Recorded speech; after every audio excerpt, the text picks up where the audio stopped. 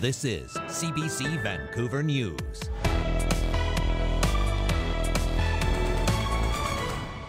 I believe that we may see the worst fire season on record. BC braces for a worsening wildfire season, a grim outlook province-wide paired with heat warnings for the Lower Mainland. Plus, we potentially have 4 months ahead of dry conditions, and we need to be really conscious about how we're using the really precious resource. Urgency around water conservation as parts of Vancouver Island are seeing drought conditions, and summer has only just begun. Also, just their sheer size and weight means that they will eventually crowd out the smaller painted turtles. Turtles taking over. What experts are doing to stave off an invasive species in BC lakes and ponds. Good evening, I'm Tanya Fletcher. We begin tonight with a worsening wildfire situation in BC. Tonight, a forest fire has grown dangerously close to a northern highway. The district of Fort St. James has put out a hazard notice. It warns the flames are nearing Highway 27, about 2 hours northwest of Prince George. It's yet another challenge to an already difficult and early wildfire season. Janella Hamilton looks ahead at what's on the horizon and what fire crews are preparing for. I believe that we may see the worst fire season on record.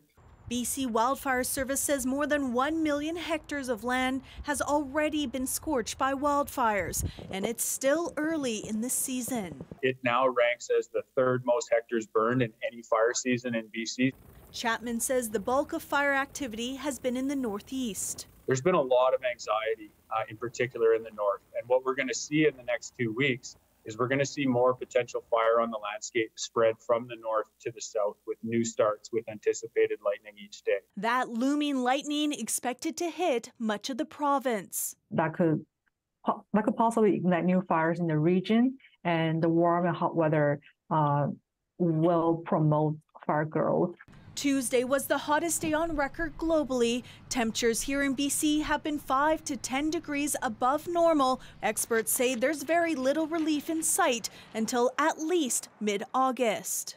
We've seen those drought conditions that we've been speaking to you since the beginning of the season really persist and in fact deepen as we get into the core of our fire season here. The province's drought map blanketed in a sea of red. You'll recall a few weeks ago that we did expand our prohibitions in some fire centers to include campfires. We're going to be expanding our prohibitions again this Friday. Starting at noon on Friday, campfires will be banned across the Lower Mainland, Vancouver Island, and in the interior to help combat human-caused fires, which is believed to be behind the Knox Mountain wildfire just north of Kelowna. With increased wildfires on the horizon, firefighters from Mexico and the U.S. will be heading north to provide support. Janella Hamilton, CBC News, Vancouver. Well, there are calls to beef up plans to prevent potential wildfires in Stanley Park, too. Yeah, Stanley Park is a real jewel of ours. And, in these hot days, it's drying out day by day. Week by week, it gets drier and drier. And we need to assess the forest fire risk there. Green Park Board Commissioner Tom Digby is calling for the Vancouver Park Board to update its plan to mitigate fire risk in BC's biggest urban park. The current Stanley Park Forest Management Plan has not been updated since 2009. The motion will be heard at Monday's board meeting.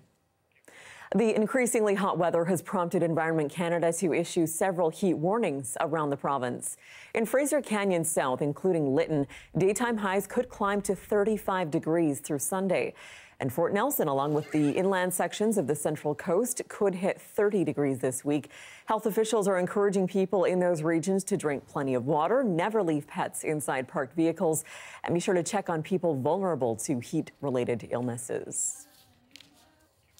This hot, dry spell follows a spring that saw little rainfall across the province, and it's pushed many regions up to a 4 out of 6 on BC's drought scale. That includes eastern Vancouver Island, where Claire Palmer reports on the effort to preserve water levels. It was a busy day at the beach, more hot weather, and it's expected to continue as eastern Vancouver Island enters stage 4 drought. We're moving into what's going to be a multi-year drought. So it isn't just that, it's hot right now in start of July. It's when we look at the preceding conditions, it's setting us up at a lower flow level than normal for this time of year. There hasn't been much rain, stream levels are low, leading the city of Nanaimo and the regional district to add tougher water restrictions. That means in certain areas, no more lawn sprinklers, no more washing vehicles in driveways, and residents can't fill swimming pools or garden features. I have a pretty nice house that I'm taking care of, and we will lose things if we have to stay on those restrictions for a long time period. You know, just for the future of our grandkids and their kids and upcoming generations, we have to really get a grip on what's going on and how to fix it and how to be more proactive. And that drought has also led to a challenging wildfire season on the island. And I think we've really seen that in recent fires, be it the Cameron Bluff fire or a new fire that broke out near Nitnat Lake over the weekend here. We're observing, aggressive fire behavior that reflects these deeper underlying drought conditions. The district is reminding residents that the steps they take now make a huge impact later in the summer season. It's a marathon and not a sprint to the end of the low flow season. We potentially have 4 months ahead of dry conditions, and we need to be really conscious about how we're using the really precious resource of water. Right now, much of the province is listed at drought level 4, including northeastern BC, the lower mainland, and the upper Fraser basins. Claire Palmer, CBC News, Nanaimo. On to day 5 of BC's port strike, and negotiations remain at an impasse. It all boils down to a disagreement over a maintenance deal. The union says its jurisdiction over maintenance is being eroded and replaced by contractors. The group representing the employer, meanwhile, is now proposing binding arbitration to end the strike. And despite growing calls for back-to-work legislation, Ottawa insists it's up to the two sides to reach a resolution. Our government strongly believes that the best negotiations take place at the table, and we encourage all parties to go to the table and to find ways to get to a resolution. And we'll continue, of course, to collaborate to enable that possibility of getting to a resolution at the table. Meanwhile, dispute resolution experts say they're not surprised the federal government is staying arm's length for now. I think the government would be looking at it and saying, I'm not sure that the parties have exhausted all of the avenues. I'm not sure they've looked at, for example, the contracting out issue for maintenance and said, how can we deal with that? Are there compromises that can be reached? Can we come up with a solution that works for everybody? And I think the government and probably everyone agrees that if the parties can reach their own solution, that's better than having back-to-work legislation and having a solution imposed on them. More than 7,000 workers at 30 ports across the province have been on strike since Saturday morning. The province is expanding its program to better connect British Columbians with family doctors. The Health Connect registry will make it easier for patients to connect with family doctors who have the capacity and ability to take on new patients. A strong long-term family doctor and patient relationship is necessary for the best health outcomes. The improvements include a new compensation model intended to retain family doctors, as well as coordinators to connect doctors and nurses with patients, and health registries to keep track of clinics accepting new patients. In other news now, after a 2-week delay, the Ibrahim Ali trial resumed this morning. He's the man charged with the first-degree murder of a Burnaby teen in 2017. Crown prosecutors spent much of the day focusing on Ali's cell phone, including an hour-long video of the phone sitting on a table at an RCMP station shortly after the arrest. Prosecutors say the purpose of the footage was to show the phone was not interfered or tampered with. The Crown has said phone records will show that Ali was in Burnaby the day of the murder. The man who pleaded guilty to a deadly attack in North Vancouver in 2021 is now being sentenced. Crown and defense have made a joint recommendation of life in prison with no chance of parole for at least 15 years. 2 years ago, 28-year-old Yannick Bandwago went on a stabbing spree in Lynn Valley. People hid inside local businesses and the library as he attacked multiple people. A woman in her 20s was killed. He has pleaded guilty to 1 count of second-degree murder, 5 counts of attempted murder, and 1 count of aggravated assault. Today, court heard from victims and their family members about the lasting impact of the stabbings. Some sad news out of Merritt this afternoon. Councillor Claire Newman has died in what's believed to be a hit-and-run. The city says the crash happened outside Valemount. Merritt Mayor Mike Getz is pleading with the driver who hit Newman to come forward. The city is accepting flowers at City Hall on her behalf and has lowered its flag to half-mast.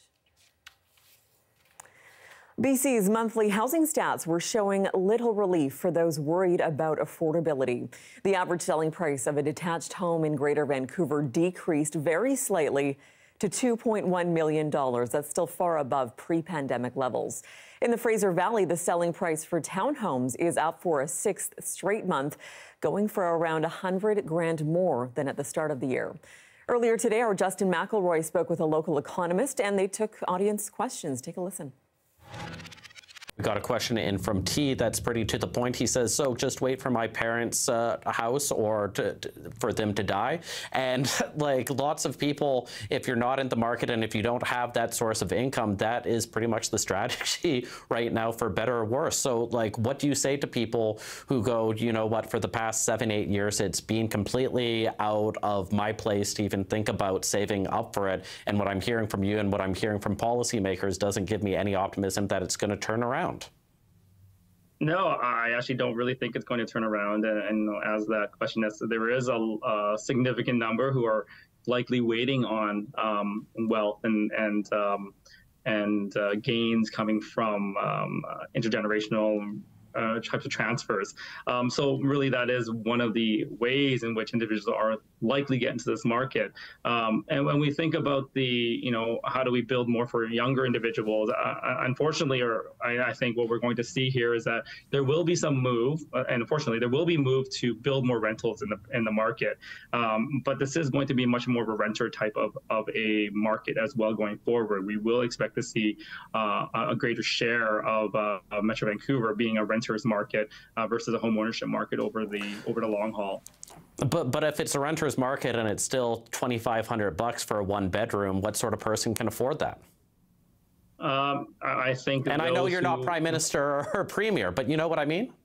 Yeah, it's very difficult. I don't think there's a clear answer of how do we ensure that we get more rental, except to, again, getting policymakers to push for the build more type of mentality and really densify in terms of in a lot of different areas to allow greater density, allowing cost per square foot of a rental and also multifamily condos to hopefully, again, to level that affordability issue over time. And so again, if we can build more, I do think that we are looking at a period where we could see some moderation and possibly over the long haul, maybe some reduction in price per square foot over time. But again, there's a lot of those ifs of what the policymakers can do, and also how do we reduce the cost of building as well in order to facilitate that. All right, Brian, I really appreciate you taking the time, even if your expertise on this may not make exactly everyone optimistic about the future, but that's where we are at in this neck of the woods these days. Thanks again. Thanks very much. BC's largest indoor bike park is now open for cyclists of all skill levels. As we're experiencing here in British Columbia in the summer times, between heat domes and the wildfires and so forth, there's all kinds of reasons or benefits to being able to enjoy bike or cycling in an indoor environment.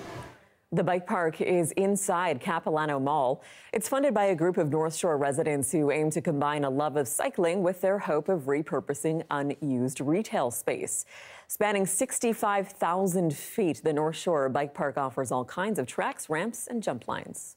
I'm more of an advanced rider. There's just so many options and transfers you can do on all the jumps, and then there's so much that you can improve on.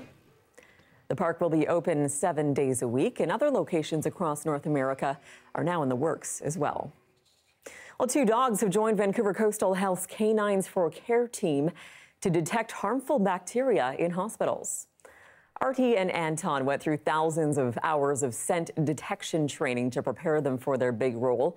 They're able to reduce infection by sniffing out a bacteria called C. difficile. They search 3 to 4 units a day, and if they find the bacteria, a cleaning crew finishes the job. C. diff is significant in the environment because it's a superbug, so it's really hard to kill. It's resistant to many drugs. It affects people that are already autoimmune compromised. 2 11-week-old puppies have also joined the team. They'll be in training for the next year. It's a podcast 3 decades in the making. After the break, how one British Columbian is using the platform to process past trauma and reclaim her own story. Stay with us.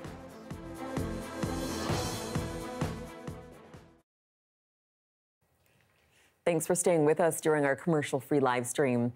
An invasive species of turtle is taking over some of BC's lakes and ponds. As Yvette Bren shows us, discarded pets are posing a big threat to some already endangered native turtles.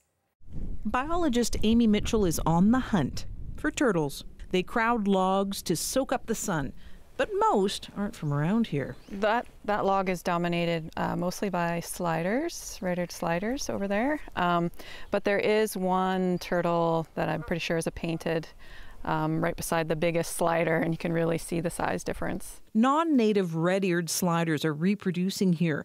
They grow fast despite being used to warmer waters like the Mississippi. She says they muscle out endangered western painted turtles. So with turtles, the rule is that the biggest turtle wins. So just their sheer size and weight means that they will eventually crowd out the smaller painted turtles. Sliders are the world's most popular pet turtle. They're present in a lot of wetlands, in urban wetlands, because people put them there. He says the diseases pet turtles can carry are a bigger problem than shared basking spots. Native painted turtles already face the threat of wetland lost, car hits, and fishing hooks, not to mention predators that dig up their nests. Conservationists want to help native turtles in their slow, steady race to survive. So yeah, they usually dig down like at least a foot, 30 centimeters. Females can bury up to 24 eggs. No eggs today. Like most things with turtles, it's a waiting game. Females take years to mature. I just saw its little head poking out from some of the aquatic veg. It was just kind of hanging out on the surface. So I just snagged her with my net. What went through your gut when you saw that little? Yeah, I was just so excited. After years of waiting, catching and counting even one little hatchling before letting it go again brings a lot of hope. Yvette Bren, CBC News, Coquitlam.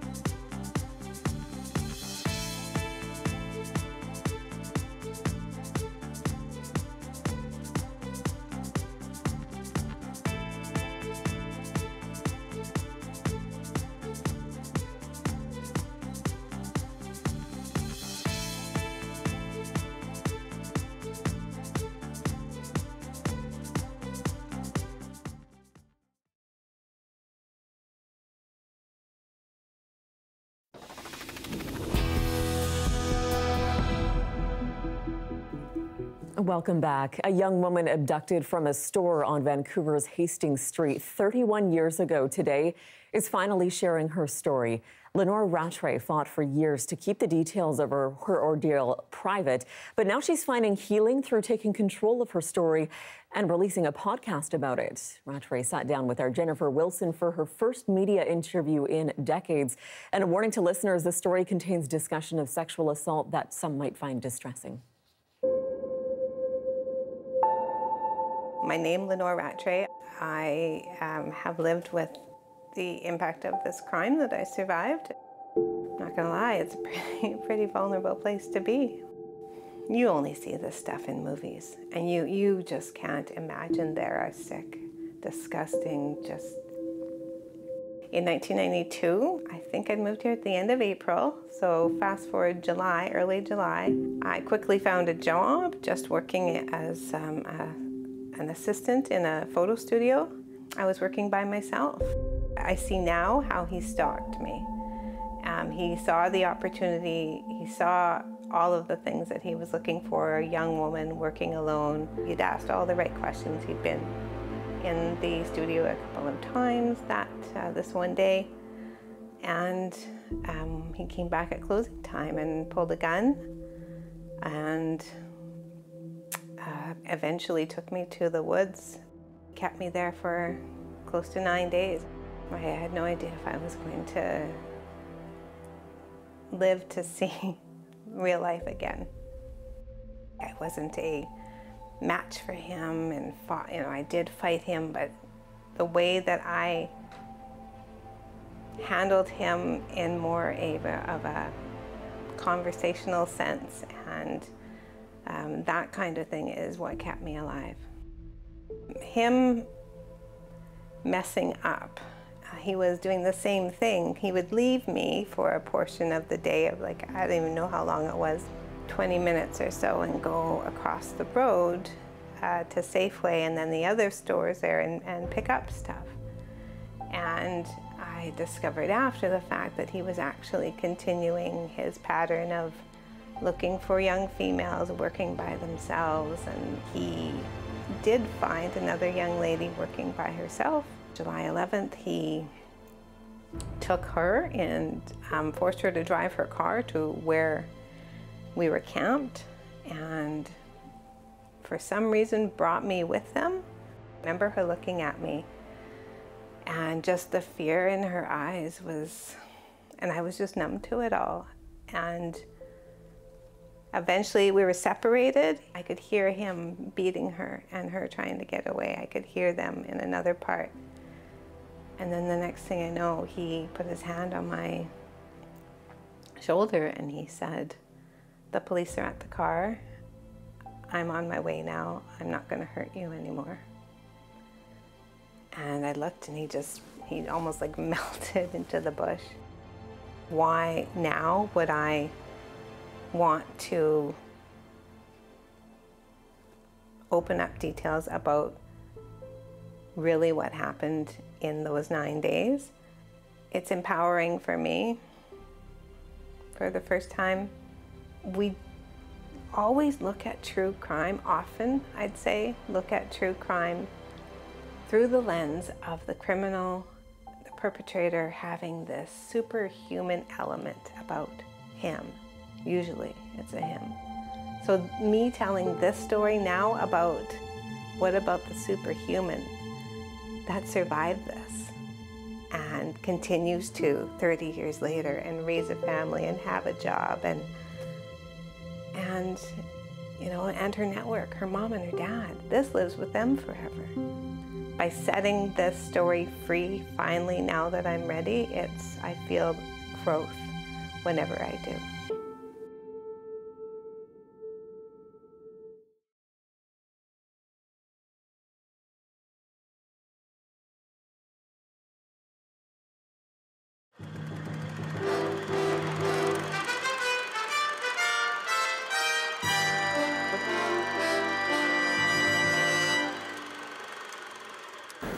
There they go. It's Wednesday night at Exhibition Park. And it is Win a Dream, and along the inside, extra formal. The crowd has never been this big. More than 16,000 people are here. That's twice the normal turnout for a Wednesday, and the main attraction is the Sweep 6. It's the racetrack's latest feature. What you have to do is pick the winner in 6 consecutive races, the 4th through 9th. It costs $2 to make a bet, and if no one wins one night, the money goes into the pool for the following race day. And the reason everyone's here is the amount you can win for your measly $2. Last night, the pool stood at more than $992,000. Your attention, everyone. With 5 races remaining in the Sweep 6 series, there are 52,594 live bets remaining. 52,594. The number of so-called live tickets drops very fast. With 3 Sweep 6 races left, there were just over 2,000 live tickets. Bobby held one of them. Well, out here I always expect the worst because I've had horses, good horses like Big Odds win before, and you get disqualified. Like that guy that lost on Monday night in the disqualification, I know how he feels because that's happened to me lots.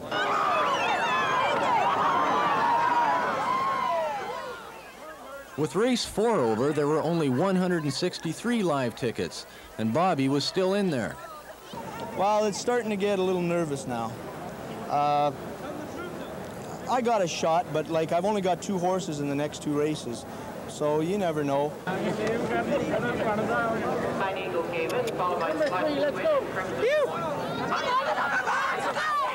By the end of race 5, there was only 1 live ticket left, and Bobby was out of the picture.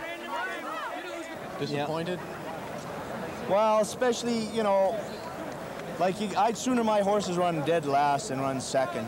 You know, my horse runs second, I get beat by a horse that gets beat 25 lengths by the same horse as last time they run, you know. The thing looks like no way, but I mean, that's the way it goes in horse racing. So going into the 6th race, there was only 1 live ticket. Unfortunately for the holder, it didn't win. And somewhere out there is a frustrated gambler who came inches from winning $1 million.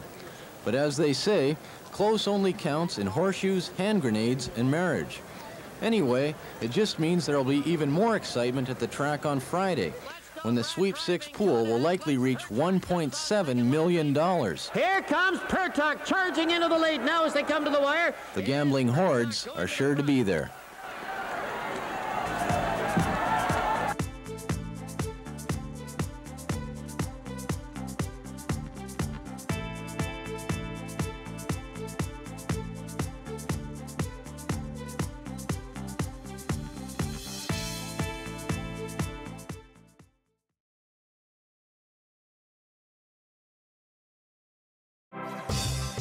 Hi, I'm Amy Bell, and here's what's in your CBC Vancouver inbox.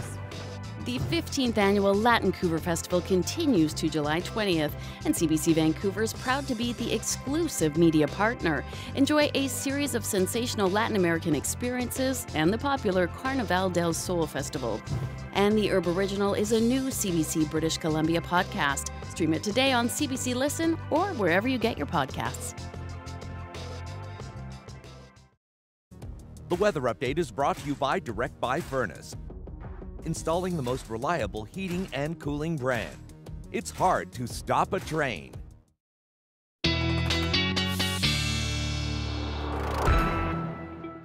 Meteorologist Russ LeCate joins us now with a look at the long-range forecast. And Russ, we really felt that heat settle in today. How long do we think it's going to last? Turned up a bit, absolutely. We have 1 more day's worth of it, Tanya. Just 1, with some changes on the way before we get to the weekend. It's funny, I walked in here earlier today, all prepared to do the satellite analysis, thinking it's all about high pressure, great big ridge across the province again. Something a little different, though. There were some thin spots, some weaker areas in that ridge, and we saw little areas of moisture sort of tracking on through. And with the heat of the midday sun, of course, all the rising air columns blossomed and set off a number of thunderstorms into parts of the northeast, and that may be redeveloping at times for tomorrow. How hot was it today? Well, we had some daytime highs to 34 degrees in Port Alberni.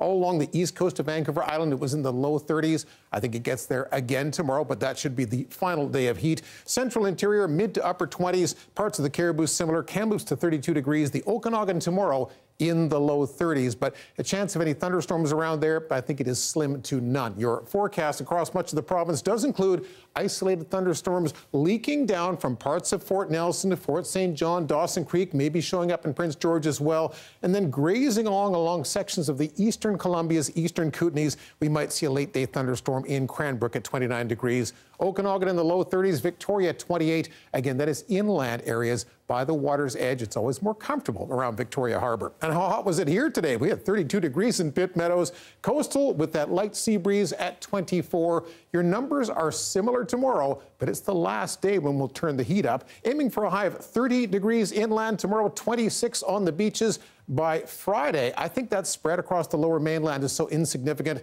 might be 1 or 2 degrees. We'll just put the number in the middle at 24. Lots of cloud Friday morning, clearing by the end of the day. A lovely weekend, comfortable, and lots of sunshine to go around. Not a bad forecast at all. Thank you very much, You're Russ. welcome. And that is your late news for this Wednesday. For news at any hour, of course, you can always check out our website. We're at cbc.ca/BC. Your next local news is on the early edition on CBC Radio 1. That starts tomorrow morning at 5:30. Thanks so much for joining us. Have a good night.